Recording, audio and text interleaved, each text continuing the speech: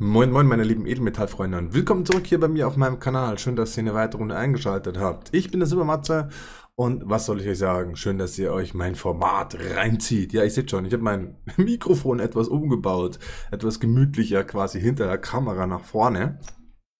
Dann werde ich euch noch ein Bild anhängen, was auch sehr, sehr cool geworden ist. Ich habe mir überlegt, so ein Gold- und Silberaffiner Mensch wie ich, ja, der braucht ja auch nicht nur Gold in realer, physischer Form, sondern ich muss das natürlich auch in meinem PC drin haben. Deswegen zeige ich euch hier mal ein Bild, wie ich das angestellt habe. Sozusagen meine Goldmünzensammlung sinnvoll zu digitalisieren. Gut, aber nichtsdestotrotz, Freunde, ja, habt ihr den Goldkurs schon gesehen? Also ich bin sehr erstaunt darüber. Hat mir am Wochenende einen Goldpreis von 1482,51 Euro pro 94 Gold. Ja, ist ja schon mächtig, ja.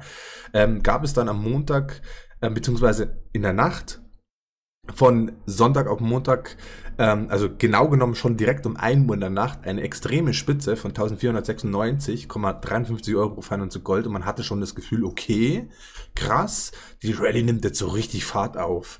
Ist aber dann erstaunlicherweise, man höre und staune, mit einem Rutsch komplett abgewertet worden unter dem Wochenendniveau auf 1457,63 Euro pro 94 Gold. Ist mächtig. Also befindet sich derzeit wohl immer noch in einer Abwertung. Aktuell haben wir diese erste Abwertung sogar noch unterschritten bei 1456,36 Euro pro 94 Gold. Ja, jetzt ist es aber so, dass man, wenn man das in US-Dollar anschaut, eigentlich gar nicht so eine riesen Abwertung ist. Ja, weil da hatten wir am Wochenende, was den Goldpreis in US-Dollar betrifft, 1673,83 US-Dollar pro 94 Gold. Wie gesagt, kam dann auch hier die Spitze auf über 1700 US-Dollar, ja genau genommen 1701,18 US-Dollar. Ist mächtig, also steuert schon auf ein neues Allzeithoch zu, so dachte man, kommt ja vielleicht noch, wer weiß, ja, und befindet sich derzeit wieder in der Abwertung bei 1666,98 US-Dollar pro 94 Gold. Somit ist auch das Wochenendniveau in US-Dollar unterschritten, aber nur marginal unterschritten, nicht so krass wie im Euro-Bereich. Jetzt stellt sich der eine oder andere die Frage, ja, woran liegt dann das? Das liegt an der aktuellen Kursschwäche des DAX, der DAX-Performance und der Euro-Performance, also auch die knicken momentan mächtig ein, denn der Euro hat bereits heute schon noch einmal von Februar bis jetzt aktuell minus 1,4% verloren. Ja, also das ist mächtig. Auch heute wieder, also 9. März aktuell, 17 Uhr, liegt der DAX schon bei minus 783,61 beziehungsweise, pardon, 70%, nicht Prozent, sondern normale Punkte. Das macht ein Minus von 6,66% aktuell. Ist natürlich mächtiger Tobak. Jetzt schauen wir uns noch mal kurz den Eurokurs an, bevor ich dann auf den Silberkurs komme. Und gucken mal, ob wir hier einen aktuellen Wert finden. Genau hier haben wir es nämlich. Also der Dollarkurs hat aktuell ein Minus von, ja, kann man jetzt sagen, okay, ein Plus von 0,5228% um 17:21 Uhr und der Euro aktuell jetzt schon bei minus 0,8298%, Tendenz extrem fallend. Also das ist schon sehr spannend. Auch der US-Dollar-Yen gibt extrem nach, schon bei minus 1,2558%. Und sonst, ja, hält sich das aktuell so ungefähr in Waage. Jetzt gucke ich mal, ob ich das noch ein bisschen besser hier sehe, wo man hier nochmal besser nachvollziehen kann, dann kann ich euch das besser verdeutlichen. Ja, zustimmen. Hier sieht man es eigentlich ganz gut. Ich mache mal das Bild hier weg. So, hier. Ich fahre mal hier ein bisschen rauf. Kann man hier vielleicht etwas nachvollziehen, ja, also Euro- und US-Dollar-Kurse. Also seht schon, hier sieht man schon, ja, das ist jetzt der US-Dollar. Mal gucken, ob ich das umstellen kann. Da sieht man hier schon deutliche Performance-Einbrüche, was auch den Eurokurs betrifft, liebe Freunde. Ja, was soll euch das nochmal sagen? Also hier auch nochmal den Chart, den ich vorher auch vorgelesen habe, bei minus 1,4%, ja.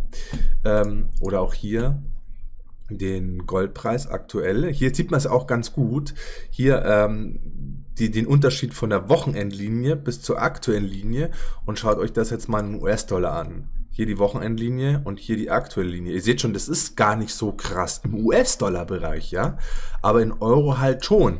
Und deswegen sehe ich zumindest aktuell noch die Gelegenheit, ja, jetzt nicht günstig in Gold oder in Silber einzusteigen, in Silber schon, Gold jetzt eher weniger, aber immerhin die Abwertung mitzunehmen. Vielleicht für den einen oder anderen nochmal interessant. Jetzt gucken wir uns nochmal kurz den Silberpreis an, weil der ist auch hier in Euro mächtig in den Boden gerutscht, ja, mächtig in Relation betrachtet. Ich habe euch ja schon mal gesagt, dass allgemein hin betrachtet das Silberniveau von der Volatilität her sehr ähnlich läuft wie Gold, aber jetzt die Preissprünge, Sprungdynamik nicht so extrem exorbitant ist wie im Goldbereich. Ja, also hier seht ihr es ja 15,37 Euro pro Feinunze Silber am Wochenende und aktuell bei 14,83 Euro pro Feinunze Silber. Ist also nicht jetzt so, dass man sagen muss, um Gottes Willen, das sagte ich im letzten Video schon, oh, mein Geld, mein Gold, mein Silber ist ein Scheißdreck wert. Geld ja, Gold nicht. Also aufpassen. Im US-Dollar haben wir das aber auch exorbitant krass oder in einer heftigeren Linie 17,35 US-Dollar pro Feinunze Silber und aktuell 16,95 US-Dollar pro Feinunze Silber. Also gerade Silber kann ich nur jedem nahelegen, empfehlen darf ich ja wieder nicht sagen. Ihr wisst es ja, ich bin kein Berater, ich kann hier nur meine Meinung zum Besten geben, wie ihr das dann letzten Endes tätigt oder vonstatten vollbringen wollt, ist letzten Endes ganz eurer Entscheidung und euren Ideen überlassen, liebe Freunde. Ja, so viel erst einmal zu den Gold- und Silberkursen, liebe Freunde. Jetzt möchte ich abschließend zu dem Video auch noch ein paar Fragen beantworten, weil die sind auch vielleicht für den einen oder anderen interessant. Ich komme nicht immer so dazu, jede einzelne Frage zu beantworten. Ihr müsst euch das so vorstellen, ich bekomme Fragen per Mail, über Instagram zum Beispiel bekomme ich auch sehr viele Fragen, über Facebook, über die Gruppen, über die Kommentare und. Und es sind natürlich auch erstmal herzlichen Dank für euer riesengroßes Interesse. Freut mich, ja, dass hier wirklich so viel Interesse herrscht. Hätte ich vor ungefähr 1,5 Jahren, wo ich mit diesem Thema Edelmetalle auf diesem Kanal angefangen habe, mir so nie erträumt. Ja, also insofern erstmal meine herzlichen Dank für euer unglaubliches Feedback dazu. Ja, fangen wir mal mit der ersten Frage an. Hier schreibt einer, hey Matze, wie viel Silber und Gold hast du eigentlich? Also ich kann die Frage nicht gänzlich beantworten, könnte schon, will ich aber nicht, ja. Es gibt da so ein schönes Sprichwort, nur ein guter Pokerspieler lässt sich auch nicht in die Karten schauen. Aber ich kann die Frage insofern beantworten, dass ich sage, ich habe ungefähr 70% von meinem Portfolio bestehend aus Gold und 30% bestehend aus Silber. Es gibt natürlich auch wieder Entscheidungen, man kann es gewissermaßen strukturieren und legen, wie man will. Ja, also ich habe das so gemacht, ich halte das für eine sehr gute Mischung. Es gibt auch Leute, die haben es auch umgekehrt zum Beispiel. Ja, aber das ist so mein persönliches Empfinden von guter, von einer guten Strukturierung, was das Portfolio betrifft.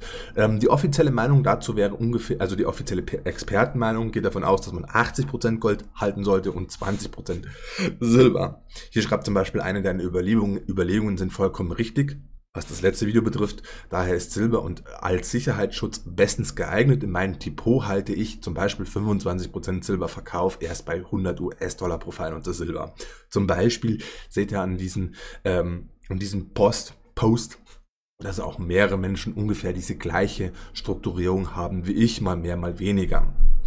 Dann schreibt einer, ja, das wollte ich auch nochmal vorgelesen haben, sehr fleißig, Matze, sogar ein Sonntagsvideo, auch nochmal, was gestern betrifft, am Weltfrauentag. Da hast du eine sehr tolerante Frau, wenn du immer Zeit mit IM, der Videoproduktion und uns verbringst. Bist halt doch ein Glückskind. Silber ist ein begrenzter Rohstoff und wenn keine neuen Vorkommen entdeckt werden, dann ist dann ist so um 2019 laut Professor Boker Schluss mit der Förderung. Dann steigt der Preis automatisch und wenn die Anleger in Silber-ETFs flüchten, dann rauscht es auch gewaltig. Aber genau genommen ist der Preis doch völlig egal.